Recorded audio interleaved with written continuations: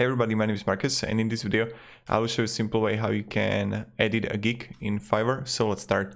The first thing you want to do is just go to the right top corner and click profile.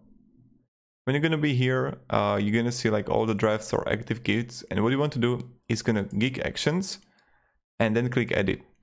When you're going to click edit, you can simply like edit literally everything here.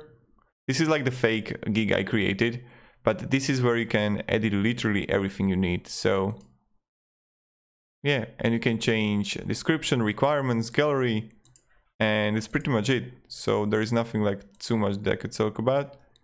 And if you have any questions, guys, ask me down in the comments. I'll be really happy to help you and provide some guidance and stuff like that. You know how it goes, you know how it works. So yeah.